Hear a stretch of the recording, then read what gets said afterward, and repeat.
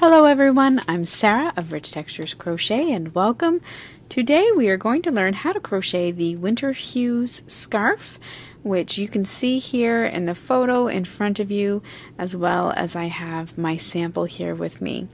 You can find more photos as well as the free written instructions for this pattern on my blog at richtexturescrochet.com, and the direct link will be there for you in the description of this video. So today we're going to be working on this Winter Hues Scarf. Now this is a triangular scarf, but it's a very subtle triangular shape. It has these beautiful color changes, which are completely because of the Lion brand Scarfie yarn. This is my first time working with this yarn, and I must say I love these color changes. This is an easy to work scarf. It is worked in rows. The tassels here at the end are optional to add on to it if you would like. The scarf measures approximately 75 inches long from tip to tip, and then there in the middle of the scarf at its widest point, it measures approximately 11 inches at its widest point. For this pattern, you're going to need about 1.5 balls of a bulky weight yarn. As mentioned, I'm using this Lion brand Scarfie yarn. Today I will be working with the color cream and mustard, but in my photos here you'll see it worked in the teal and silver. You're also going to need a 6mm crochet hook, as well as a pair of scissors and yarn needle for finishing off your project. And if you would like to make the tassels at the end, you'll need possibly a tassel maker or whatever materials you use to make your tassels. Once again, the free written pattern is on my blog at richtexturescrochet.com, and thank you so much for joining me. While you're here, I invite you to subscribe, take a look around, and enjoy some of the patterns and stitch tutorials that you see here. As I mentioned, our pattern is worked in rows today, and it's worked from end to end and across the width. So you're going to start by making your slip knot, and start with a foundation chain of 2. In this pattern, your chain 1 at the beginning does not count as a stitch. To get us started, we're going to start by working 3 half double crochet stitches into the second chain from your hook. So yarn over, insert your hook into that second chain, work your first half double crochet stitch, and then work 2 more all into that same chain.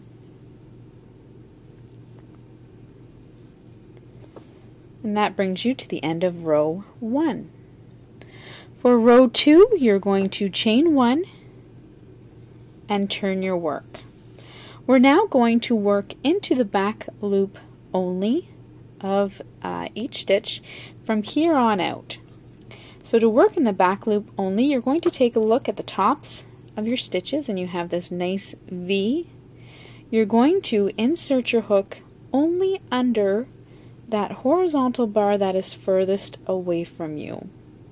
That's your back loop. So for row 2, working in that back loop only, you're going to half double crochet in each stitch all the way to the last stitch.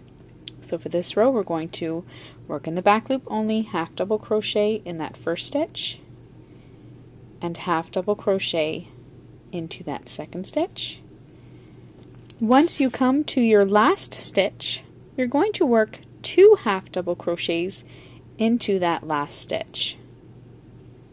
So both in the back loop only into that last stitch. You will now have 4 stitches. You're going to chain 1 and turn your work. We will now continue working in the back loop only.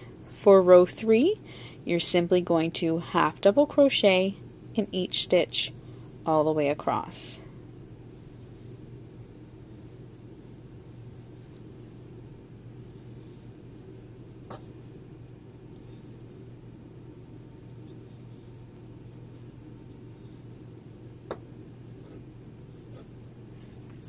at the end of row 3, chain 1 and turn your work. After you've chained 1 and turned your work, you're now going to continue to repeat rows 2 and 3 until you have a total of 42 stitches. So your row 4 will be a repeat of row 2, and you're going to half double crochet in each stitch all the way across to the final stitch, working in that back loop only. So you'll have 3 stitches now. When you come to your final stitch, you're going to work 2 half double crochets into that final stitch. Chain 1 and turn your work.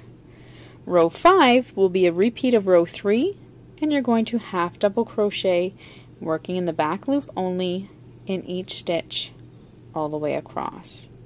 So for this pattern, for every 2 rows you're going to increase by a total of 1 stitch. So you're going to simply continue repeating those rows 2 and 3 until your work across here measures 42 stitches. It should be approximately 11 inches when you come to that center part. So I'm going to leave you to go ahead, continue working those increases, repeating rows 2 and rows 3 until you have 42 stitches, and then you can meet me back here.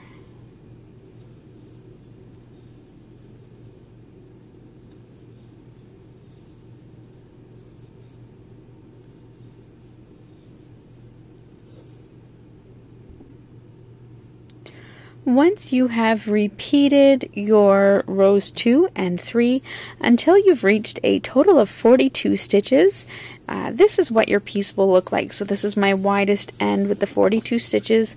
I've ended on a row 3, and then it goes down to my corner here. You've now worked your way through half of the scarf, and we're now going to start some decrease rows.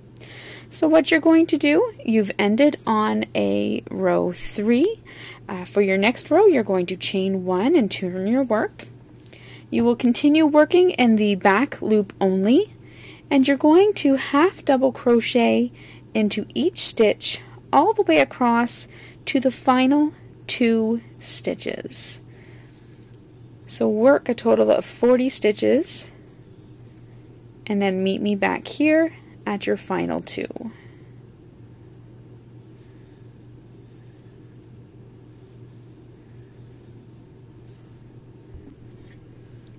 When you arrive at your final 2 stitches, you're going to work a half double crochet 2 together.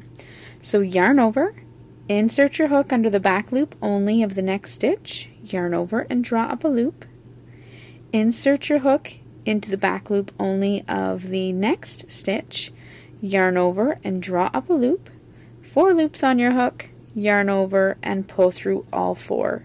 That's your half double crochet 2 together. You're then going to chain 1 and turn your work. For your next row, simply half double crochet in each stitch all the way across, working in the back loop only. You will now have 41 stitches.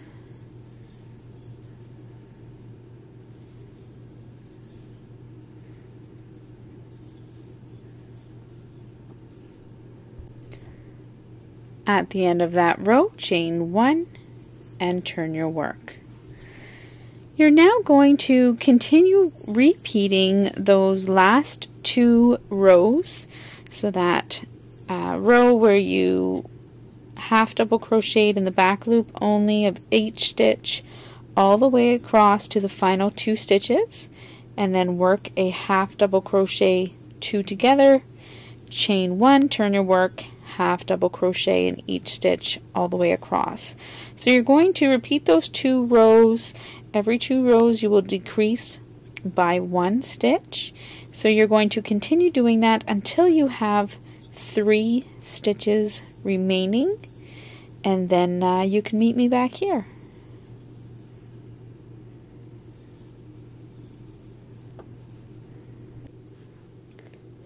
Now, once you have worked your pattern back down to the 3 remaining stitches, your piece will look like this.